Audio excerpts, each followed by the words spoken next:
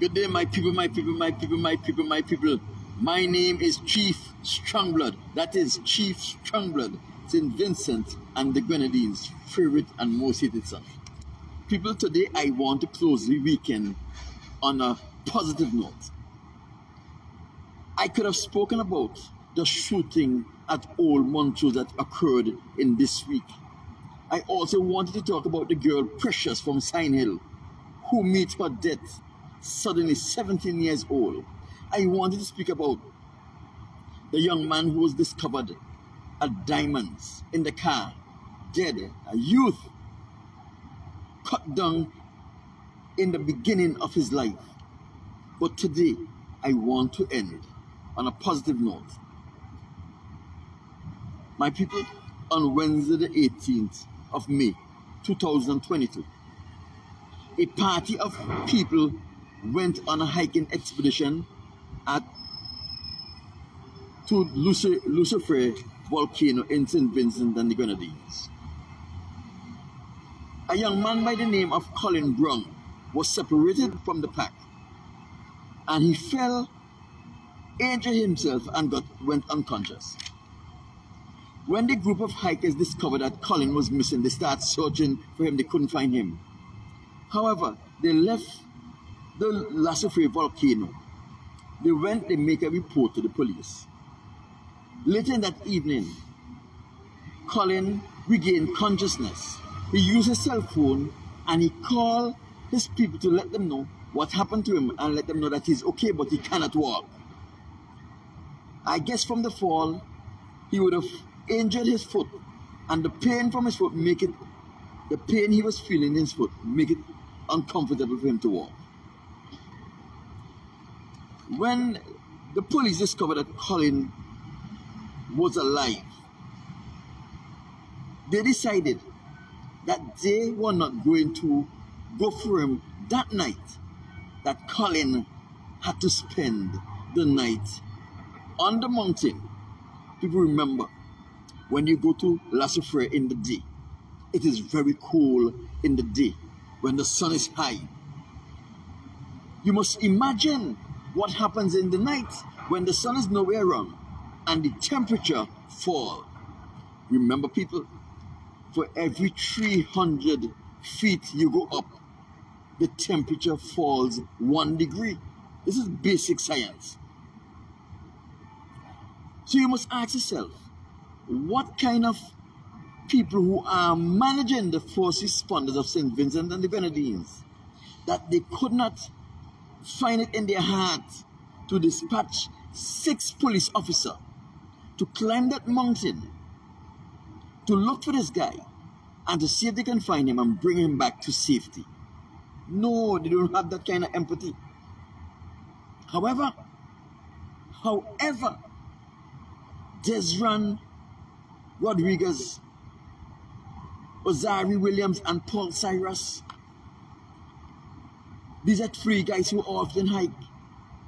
Not a member of the police department, they are not first responders, but these guys decided that they would brave any danger that they would confront on the hike. And they, at that night, went up to Lucifer volcano and searched for Colin Brown, found Colin Brown, and brought him to safety. They brought this young man to safety. If they didn't do that, this young man would have spent the night on that volcano in the cold weather without anyone to keep him company. The psychological effect this would have had on this guy. Don't talk about the fact that it is very cold on that mountain. He might have died from hypothermia. This is a man who fell and injured himself, was unable to walk. His fall didn't kill him, but hypothermia would have killed him if those guys didn't go up there and rescue him. So I tip my hat to Desron Rodrigues, Ozari Williams, and Paul Cyrus. 3 valiant Vincentian men who did without thinking twice. what the first responders who are paid and are trained to do these things refuse to do. People, we are seeing the re-emergence of Vincent's true qualities coming back. We have seen the re-emergence of Vincent's qualities coming back. Remember, it is not to say that the police does not have the resources to tackle this kind of situation under these conditions. We have the Special Service Unit, the SSU. These are men who are trained in U.S. Army basic training, and they do several in-house training that will equip these people to safely make it up the volcano, being able to recognize the danger that befall them even in the dark, because this is what their training entails. Find this young man and bring him back to safety. They are members, the Special Service Unit are so trained to deal with these situations under these circumstances, yet the authority refused to delegate the resources that was needed. People, all the resources that would have needed was a 6 or 8 men who the police would have sent on the mission. No airfare, no hospital stay, no checkup. My people, remember, not so long ago, sometime last year, Ralph Gonsalves received an injury after he walked through the protesters in Kingston. The final conclusion of the police investigation says that the injury that Ralph Gonsalves sustained was as a result of someone throwing a keyring after him. You have to take it a bunch of keys. A bunch of keys does not have the weight to hit you in the head and cause a concussion or cause any serious injury, because the skull is so designed to protect us from even more serious and heavier objects hitting us in our head. Yet Ralph Gonsalves was able to fly out of St. Vincent to Barbados, taking a party of security and medical personnel with him to get a CAT scan after he was hit in the head with a key. Prime Minister of St. Vincent and the Grenadines, Dr. Ralph Gonsalves, is in Barbados recuperating after having undergone an MRI scan at the Queen Elizabeth Hospital. Prime Minister Gonsalves was flown to Barbados on Thursday evening. Press Secretary Sion Marshall said the MRI scan was completed and the results show that they are clear. The Prime Minister is expected to return to St. Vincent and the Grenadines tomorrow, Saturday. Ralph Gonsalves woke up last week with a little pain in his side, a gas pain. Yet he was flown out of St. Vincent and the Grenadines with a team of security and medical staff to go to Venezuela for medical attention.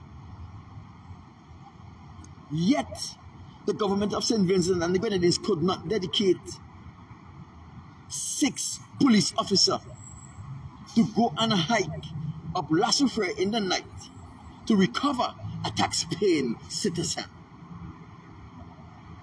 However, private citizens who are not trained to participate in these missions saw it fit to go in search of this young man, discover this young man, and brought him back to safety. Something is wrong in St. Vincent and the Grenadines. I didn't want to end on a poor note, but we have to deal with the reality. My people, Desron Rodrigues, aka Lava Man, Ozari Williams, I think he is a chiropractor of some sort, and Paul Cyrus, a sport ambassador of St. Vincent and the Grenadines. Because don't forget, Paul Cyrus have represented St. Vincent and the Grenadines on the national level in squash. He is a sporting ambassador. These 3 private citizens took it upon themselves to face the danger that the police were afraid of facing, even though they had the training to face and overcome these dangers and go up to the La Soufrière volcano, almost 4,000 feet up the mountain, rugged terrain, discover Colin Brown and bring him back to safety. This is heroic action. These men should always be recognized for the heroic action. For when the people who are paid and are trained to do the job fail to do it because they were afraid to do it, these guys get up and they went and saved this guy. My people, is this coincidence or is this providence? Listen to me carefully. On Sunday, on WeFM 99.9 FM in St. Vincent and the Grenadines, Ralph Gonsalves declared that his party is in the process and will very soon be changing the leadership of the party. That means the post of Prime Minister will be changed and the post of Deputy Prime Minister will be changed. Is it coincidence or is it providence that on the same day that the Vincentian community discovered that Ralph Gonsalves is soon going to be leaving the post of Prime Minister, an ex-police officer saw a shooting where masked men attack innocent citizens, and that police officer got involved and shot one of the masked men?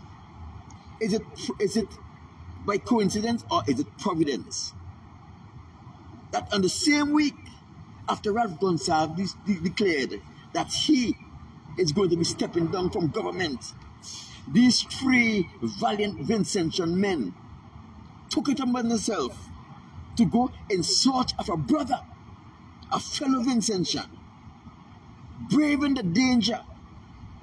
People, is it coincidence or just the news that Ralph Gonsalves will soon be leaving the office of Prime Minister have spurred a new attitude in the people of St. Vincent and the Grenadines, that they are more valiant and more caring and more concerning and are willing to put themselves in danger to protect their own?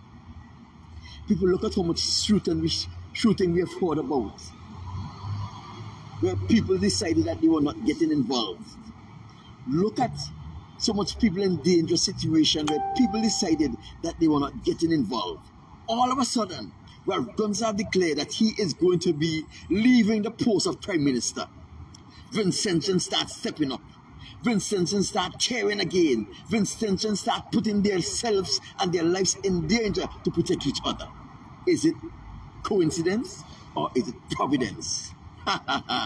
My name is Chief Strongblood, St. Vincent and the Grenadines' favorite and most hated son. Tipping my hat to Desron Rodrigues, aka Lava Man, Ozari Williams, and Paul Cyrus, and that police officer who is yet to be named, for going above, that retired police officer who is yet to be named, for going up and beyond their call of citizenship and stepping in where it is needed to ensure that our country and our people return to a place of safety. Chief Strongblood is saying, have a good weekend, everyone. We'll talk to you on Monday. We made it back. I'm ready to reach too. So full disclosure, I broke up, eh? You don't say. You broke up, but we have you. We have you. Amen.